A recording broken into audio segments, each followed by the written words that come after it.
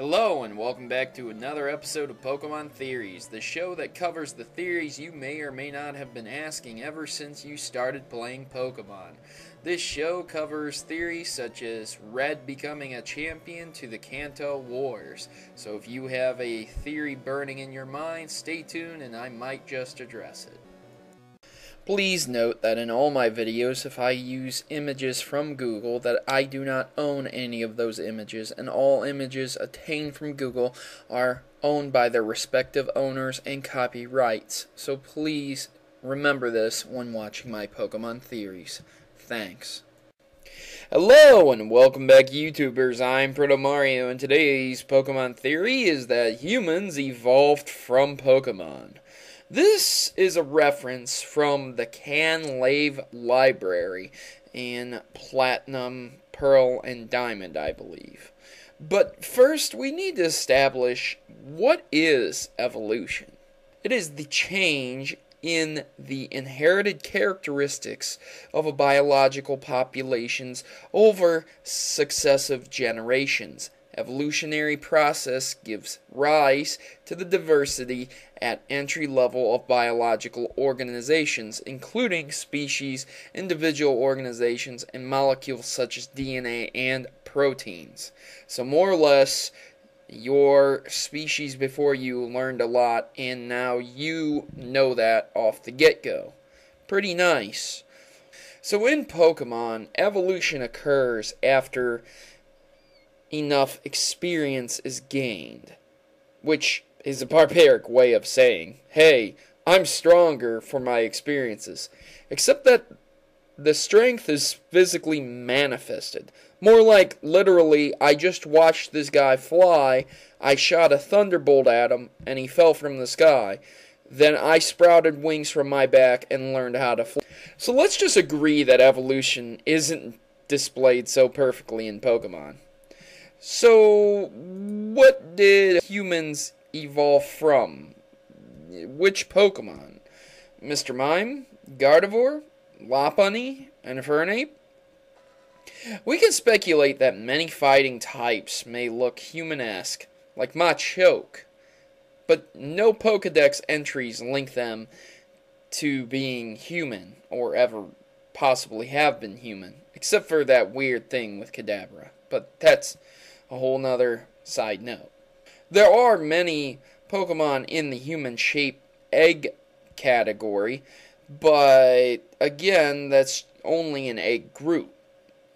The only semi-close to being human Pokemon and having a Pokedex entry confirming this is Jinx, believe it or not, being the human-shaped Pokemon. Nevertheless, humans evolved from Pokemon. Doesn't that seem a bit off? I mean, what was actually gained? Some Pokemon are extremely close to humans and have powers that far surpass that of humanity. For example, Alakazam with its psychic abilities. But it's not just that. The fact that humans retain literally no greater survival instincts than that of the said Pokemon. In fact, I would be willing to say that humanity de-evolved rather than evolved with the lack of added characteristics. But that would only be true if humanity did not have the ability to think outside of its survival instincts.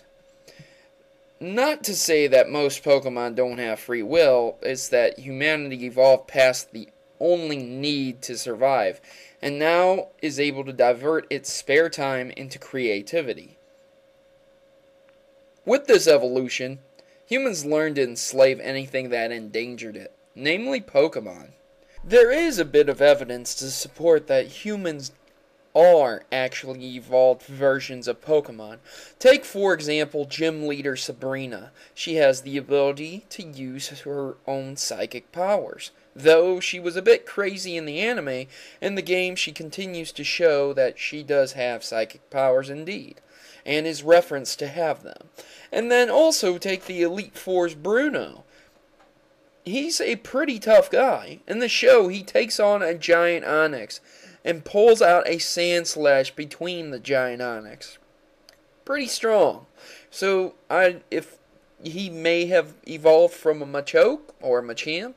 Who knows?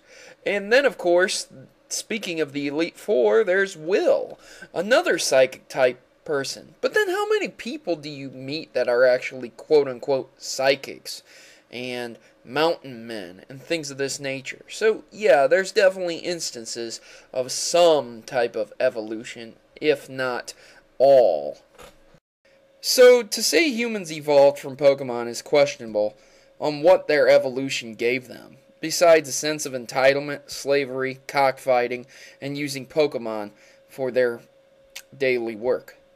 So, basically, to sum it up, humans evolved from Jinx, became survivors, enslaved creatures, used them for hard labor, battled them in arenas for fun, used them in wars, and keep them in tiny capsules around their belts. Evolution, you say? I'm not so sure. But, I digress, guys. The proof is, humans evolved from Pokemon, and the closest link is a Jinx. So I'm Protomari, and I'm signing out, and if you have something to contribute to this Pokemon theory, please leave it in the comment section below.